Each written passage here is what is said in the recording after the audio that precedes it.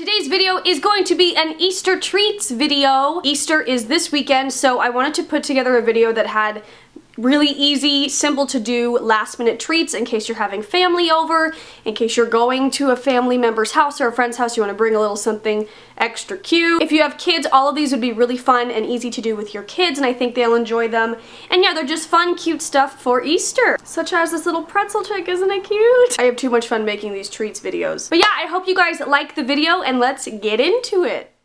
Okay, so first up are these adorable pretzel chicks, and all you're gonna need are normal sized pretzels, some yellow melting candy, which is essentially just white chocolate, and miniature chocolate chips, and then you're also gonna need some orange melting candy for the beak. So I took the yellow melting candy, melted it down, put it in this plastic bag, and then cut a hole at the bottom so that I could squeeze it out easily.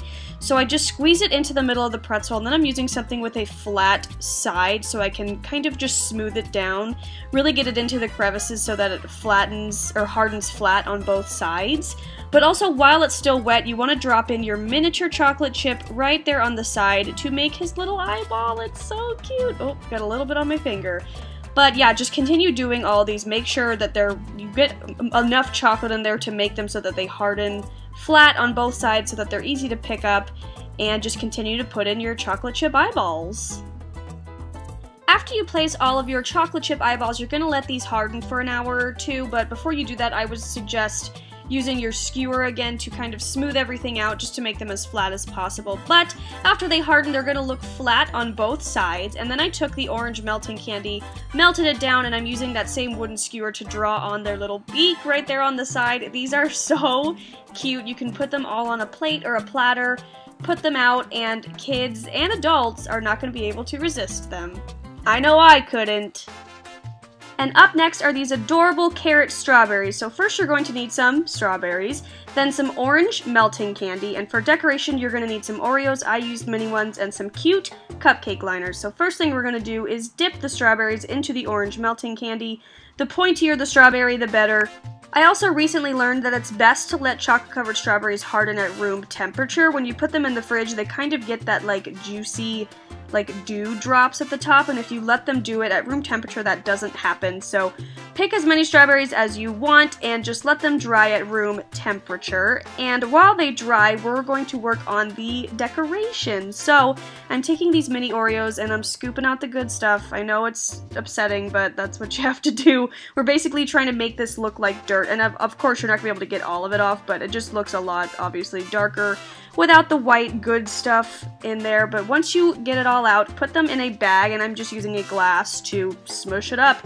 And you can use whatever method you want. I tried rolling and pressing. I even got in there with my hands. You just really want to break it up to make it look like dirt.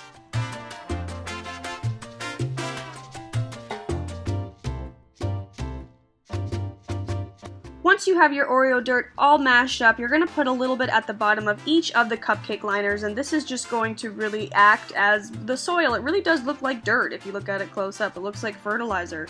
Mmm, yummy. But after that, you're going to put your hardened strawberry carrots, and they just look like they're growing out of the dirt, and they're so freaking cute, and the cupcake liners make it really easy for people to pick up and enjoy. Next are these Jordan Almond chicks, which I think are my favorite because they're so colorful and they're so cute, and also they're the easiest to make. So you're just going to need some Jordan almonds, which are pretty accessible this time of year. You're also going to need some orange melting candy for their little beaks and some black decorating gel for their eyes. So this is really simple. All you do is you pick up one of the little almond thingies, draw on the 2 dots for the eyes, and then I kind of did this obviously all at a time. I did the black first and then I went back and did the orange, but these are really, really great to do with your kids. They are a little bit time consuming, but if you have a lot of people working on them, it'll go by fast and it's just really fun.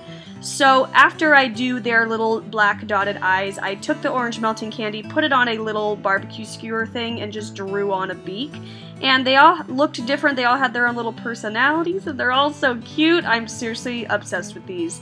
And if you mess up, like I did on this one, I put this in so you could see, it's really easy to clean up before it dries. You just kind of want to wipe it away and it's good as new. So yeah, just keep doing this to a bunch of them, however many you want. I obviously could stop because I think they're the cutest things in the entire world, and when you're done, you're gonna have an amazing bowl full of these.